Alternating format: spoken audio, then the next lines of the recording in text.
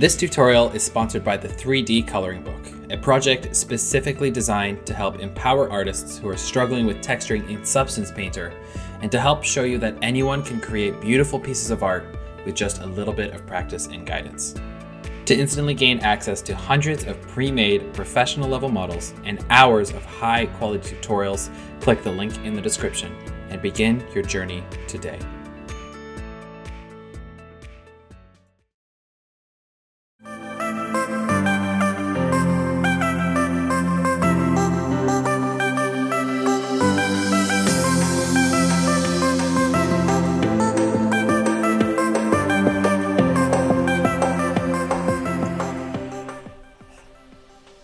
Hi Stylized Station, my name is Elizabeth Lears, but everyone calls me Liz.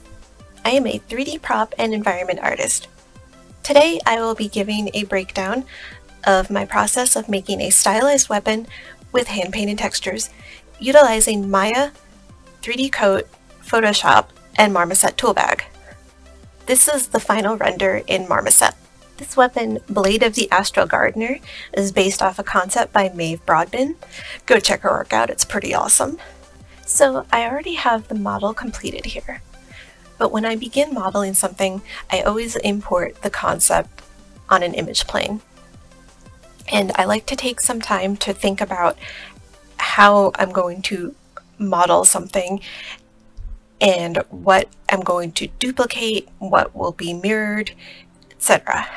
I think for a low poly weapon like this, sort of going for like a World of Warcraft style, I try to keep things low poly and efficient. Basically only modeling to match the silhouette of the concept and painting in all the other details. So for this model, everything is mirrored along the Z-axis. So I pretty much modeled only half of it, so I only had to UV half of it, and then I mirrored everything over and welded the verts. I try to always keep my UVs clean and efficient because that just makes painting things easier. This weapon in particular definitely had some weird wonky curvy bits, but I still tried to make things as clean and easy to work with. So once I have everything modeled and the UVs are laid out, I actually export this half before I mirror anything over so I can get a nice clean AO bake without any duplicate UVs, because that can lead to a lot of errors. It just saves so much time not having to paint those out. Here's the complete model mirrored along the Z-axis, and have these little brackets. The bottom crystal are also duplicated along the X-axis. I also then like to explode the model and move it down a bit on the Y-axis because it just helps with painting in 3D Coat. It makes it easier with all these parts that are on top of each other. So here we are in 3D Coat. Since this is a hand-painted texture and I will be painting the lighting information in, hit 2 to get an unlit mode. Now this makes painting pretty difficult since you can't see anything, so I like to bake out an ambient occlusion texture. I like to pick the sphere and hemisphere option and bake that out. And you can keep that on multiply if you want. I usually put it on soft light so it's not as harsh. And I also bake out a curvature map.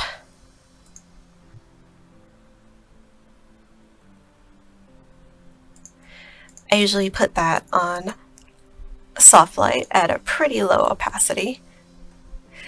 All this gets painted over pretty much, but it just helps with the painting process. In a new layer, also on soft light, I like to bake a top-down gradient.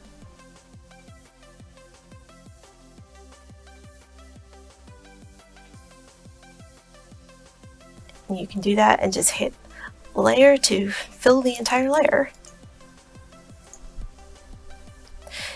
There we go. And then you can hit Control P to bring it on over to Photoshop. And I like to colorize the ambient occlusion map using an adjustment mask to usually, make it like a purpley color or something for shadows. And change the curvature map to usually a warm yellow.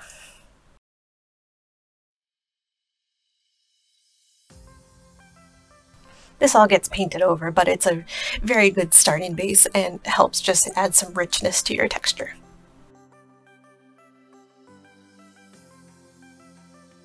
So we save that out and then hop on back to 3D Coat. And then I like to put a hard light layer above all of that and put down the base colors.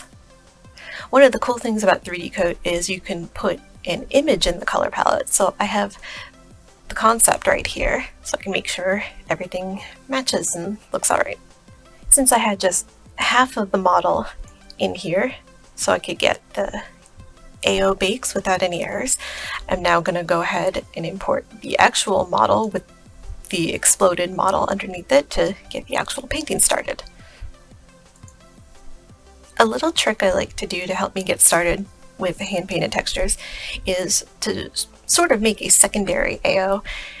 I make a layer set to multiply, and with a 50% gray brush, I paint in, I sort of block in all the details, and it really helps me visualize where things are going to go before I really start getting into rendering the materials and make sure that everything is on the model and matches the concept. Now we get to the best part in the actual texture painting. So the way I like to organize things is I sort of break down the layers per different materials. As you can see here, I have one for the blade, the opals, metal, I have the wooden cloth in the same layer, and then highlights and hot spots on top of that. I'm kind of old school and like to paint things on separate layers, but keeping the material separate can be really helpful, especially if you need to, say, change the color of the metal, or you want to make some color variations. I think the biggest piece of advice I could give for hand-painted textures, well, any texturing in general really, is to always work big to small.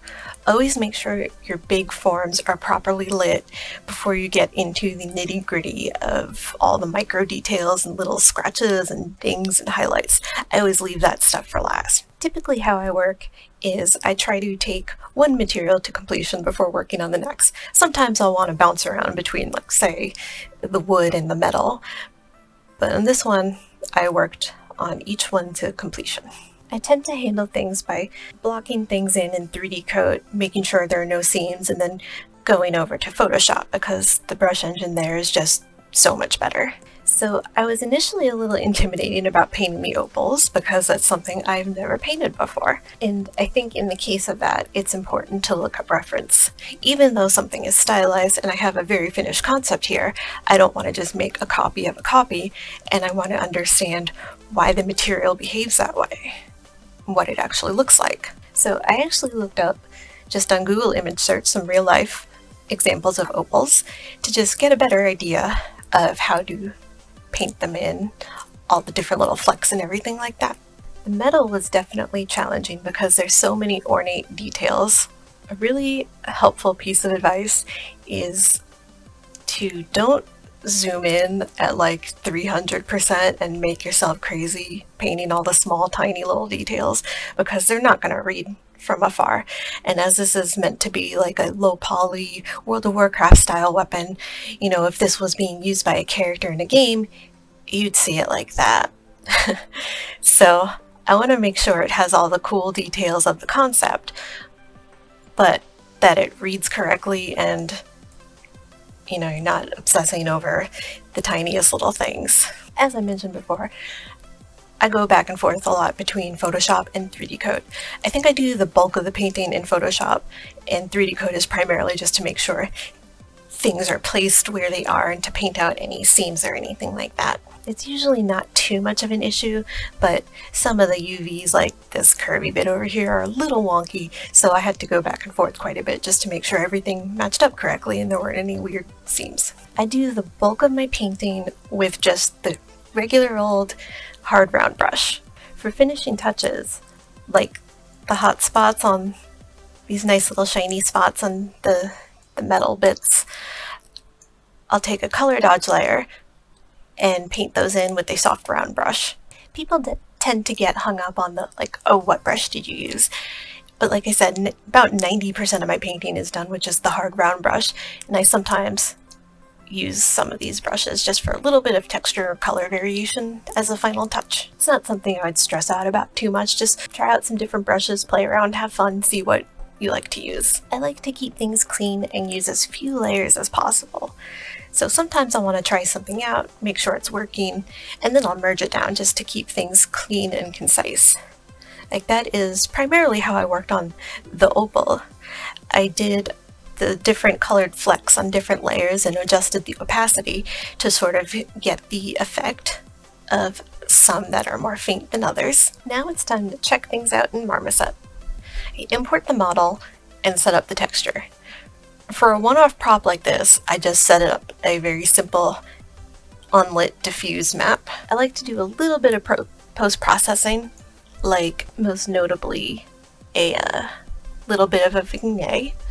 Adds a nice touch, and that's pretty much it. Hopefully this was helpful. If you have any questions, you can find me on Artstation and Twitter. I love to talk about art and make new art friends. Thanks for watching, and thanks for Stylized Station for giving me this opportunity.